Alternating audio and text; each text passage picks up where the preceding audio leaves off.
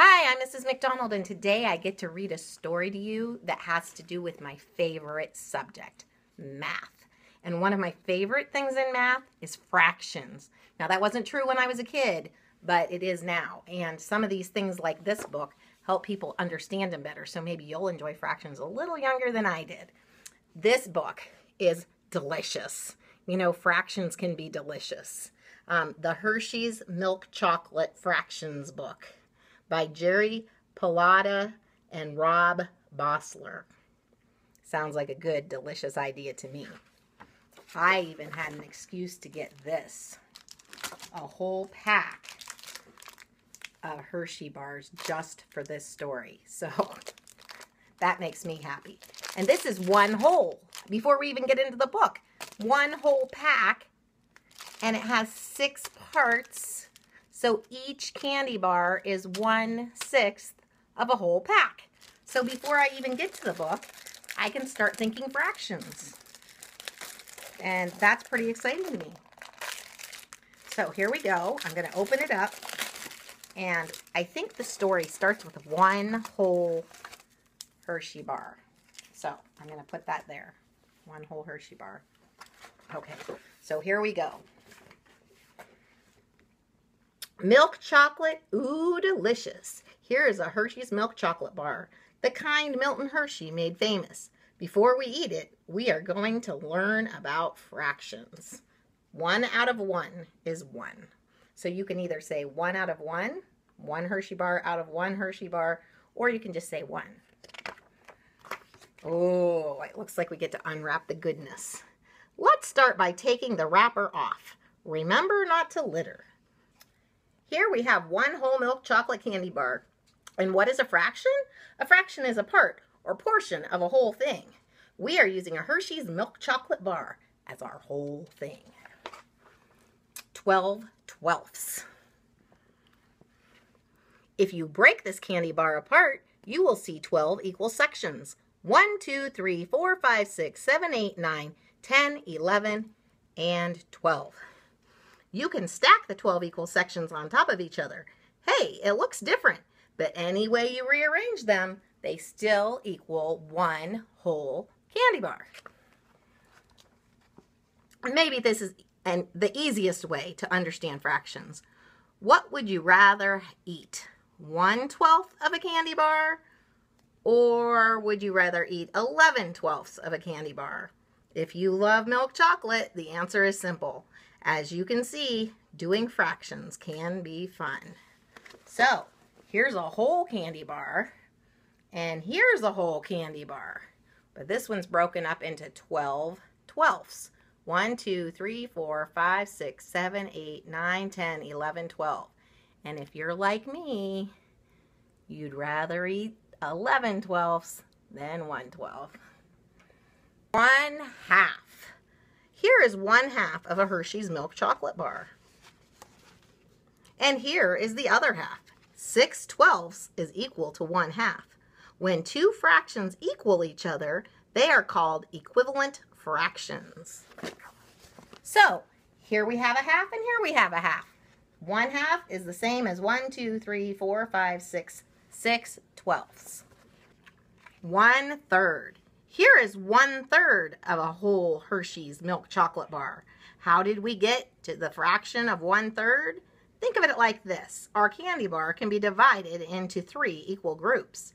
Each of the 3 groups has 4 sections. What is left over is 2/3. 1/3 plus 2/3 equals 3/3. When the top number and the bottom number are the same, the fraction is equal to 1. See there? 1/3 plus 2/3.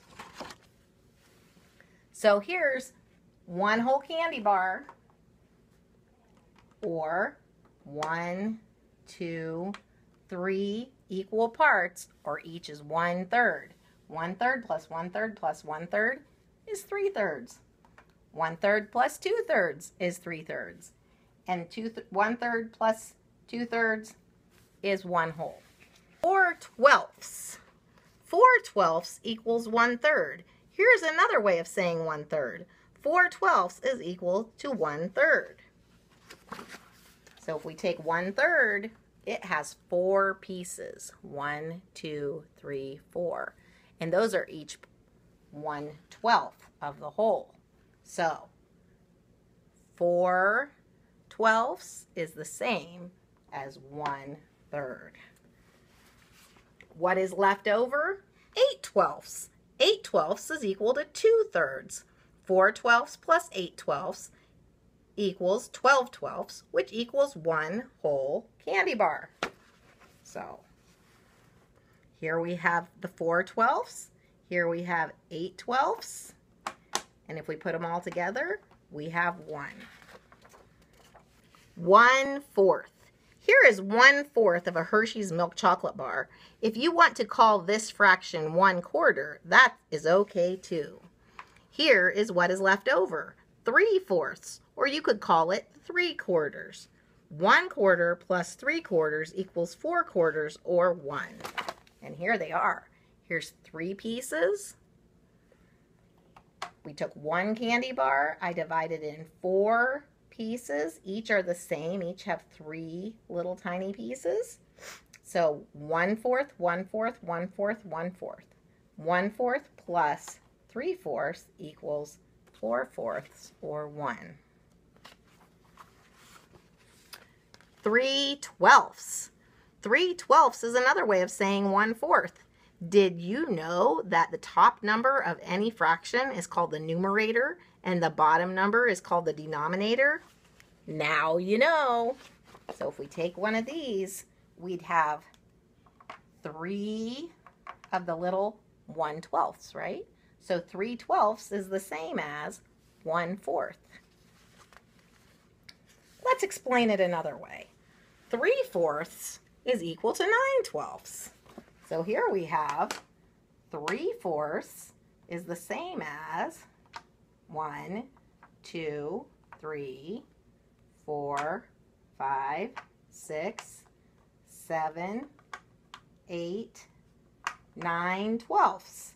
So 1/4 or 3/12 plus 1/4 plus 1/4 plus 1/4 or 3/12 and 3/12 and 3/12 or 1, 2, 3, 4, 5, 6, 7, 8, 9/12 equals 1 whole candy bar. I guess we'll slide it together. 1 whole candy bar.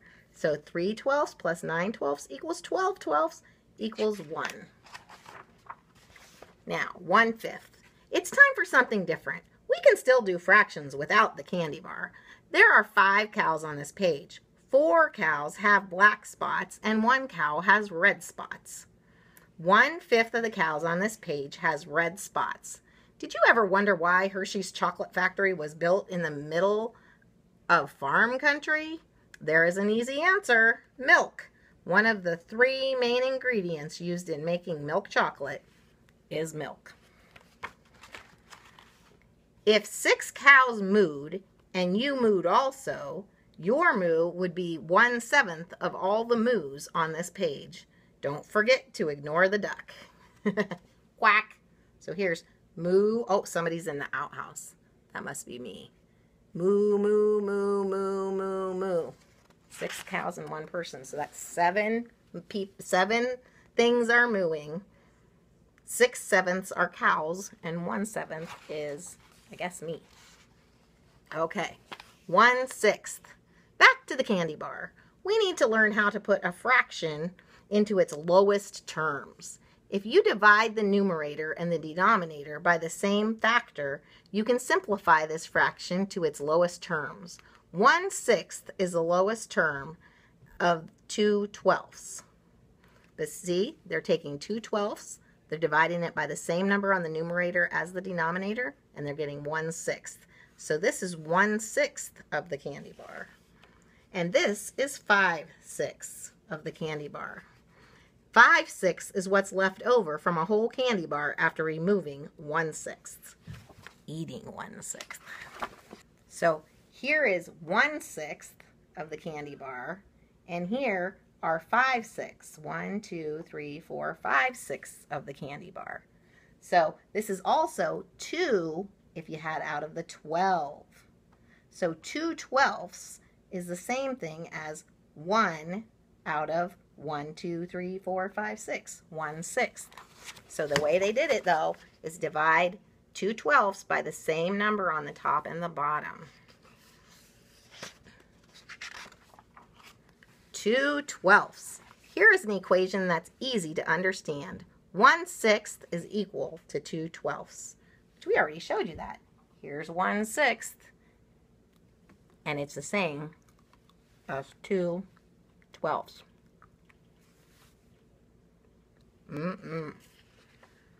Here's another way to say 5/6.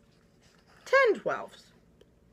It is starting to look more delicious after every fraction we show. It's time for another break. Chocolate comes from cocoa pods. The cacao tree grows in very warm and moist climates. Here are 8 pods. If one pod fell off and bonked you on the head, you would have been bonked on the head by 1/8 of the cocoa pods on this page. 1/9. Cocoa, milk, and sugar are the 3 main ingredients used in making milk chocolate. Sugar usually comes from sugar cane. If you cut down one stalk, you will have cut down 1/9 of the sugar canes left on this field. So here we have 1, 2, 3, 4, 5, 6, 7, 8, 9. So if you cut down one, you cut down 1/9 of all of them. 5/12. Here is an interesting fraction. It is already in the lowest terms. The fraction 5/12 cannot be broken down or reduced any further. The amount left over from 5/12 is 7/12. 7/12 is another fraction that is in its lowest terms. Here is a way to get a fraction of 1/10. There are 10 candy bars on this page. 1 out of 10 candy bars is unwrapped.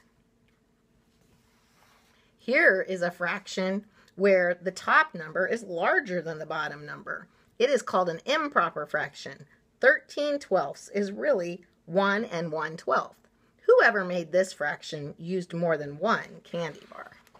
Maybe they ate 11/12 of one of them. So far in this book, we learned that the main ingredients in milk chocolate are sugar, milk, and cocoa. We also learned the fractions 1/12, 2/12, 3/12, 4/12, 5/12, 6/12, 7/12, 8/12, 9/12, 10/12, 11/12, 12/12, and even 13/12. We also did fractions of 1/2, 1/3, 1/4, 1/5, 1/6, 1/7, 1/8, 1/9, and 1/10. If you want to know what fraction of the ingredients are used in making a Hershey's milk chocolate bar, sorry, these fractions are top secret. So, I hope you enjoyed that book. I sure did, and I'm going to enjoy cleaning up after it too. I hope you understand fractions a little bit better, and I hope that you're not scared of them because they can be a lot of fun. In fact, they can be delicious.